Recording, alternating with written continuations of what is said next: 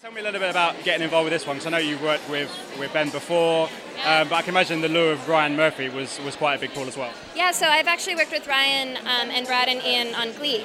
So this was a really cool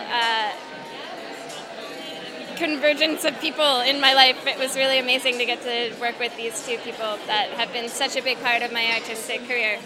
What was it about McAfee that spoke to you? Because she's a bit of a, McAfee, lack of security, isn't she, in many ways, trying to put out fires left and right. I mean, what drew you to her? Because she has her own storyline and she has her own kind of complexities and her own narrative, if you like.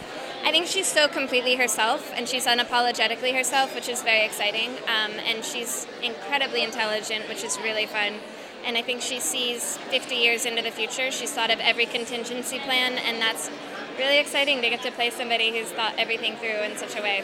What was it like working with Ben again? Because he knocks it out of the park in this. He's absolutely fantastic. And there's a great company of actors, even, obviously Lucy and Zoey are here today, but the guys on that, everybody brings their A game. That must have been fantastic to be part of. Yeah, it was amazing. We would have moments where we would look at each other on set and just tell each other how incredibly lucky we are that we get to do this again with each other, and it feels just really special. Are you looking forward to going back if the season 2 comes to fruition? Yeah, I can't wait. It's going to be a great time. I look forward to it as well. Thank you so much for your time. Pleasure.